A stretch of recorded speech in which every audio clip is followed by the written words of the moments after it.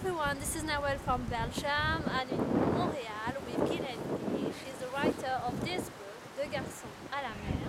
It's an amazing book. Nice to meet you, Guylaine. Nice to meet you, Nawel. Can you introduce yourself? Yes, of course. My name is Guylaine Guay. Try to say that in English, Guylaine Guay. I am a comedian, an actress, a TV host. I'm a professional speaker.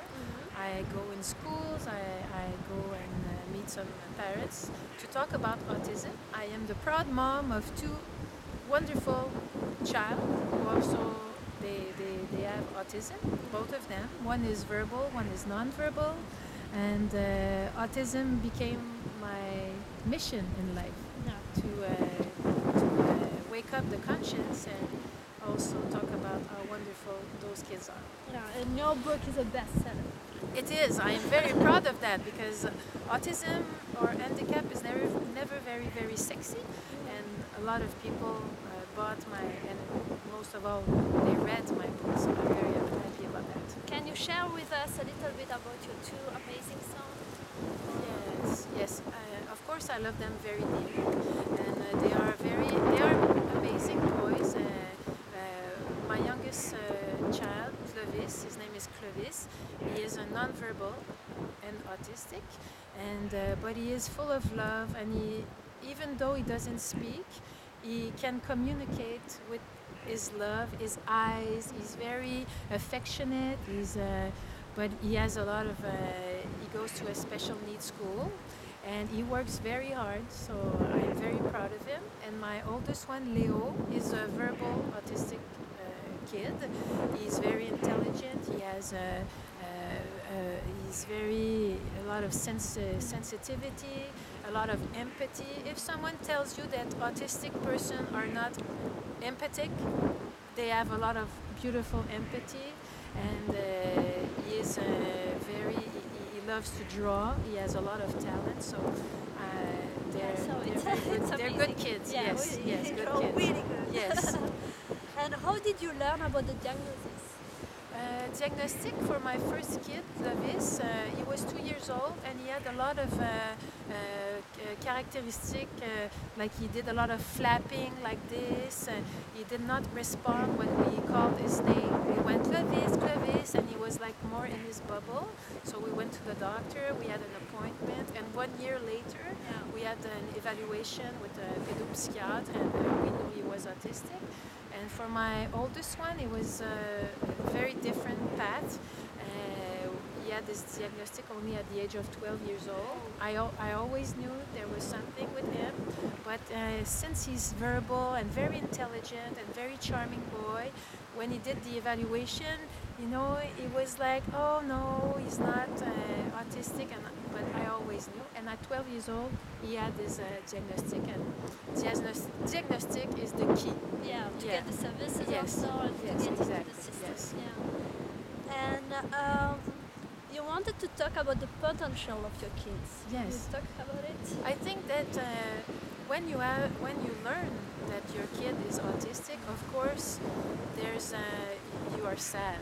You don't want your kid to be excluded, or you want your kid to have a normal kind of life. But what I've learned with my kid is that they have a lot of light also.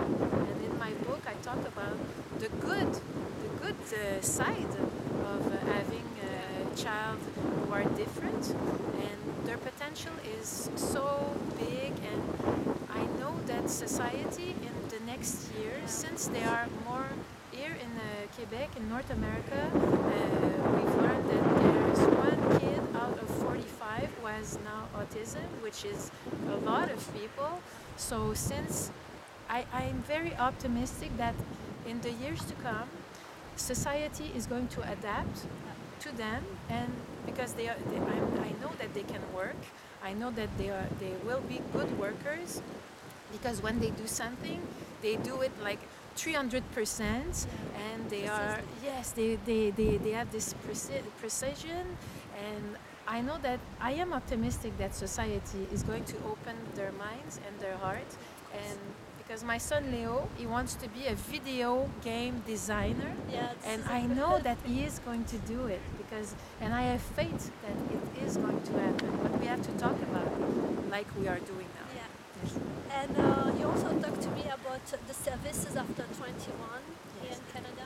Yes, it's very unfortunate because now here in Canada, how it is, how the society works is that autistic kids, they go to school until they are 21 years Yeah. old, but after that there's no more services. Yeah. So the kids, they go to school every day until they're 21, and after they stay at home with Yeah. their parents, and they do not have this precious stimulation that Yeah. they need to grow even more. So I think Like it's everyone. very sad.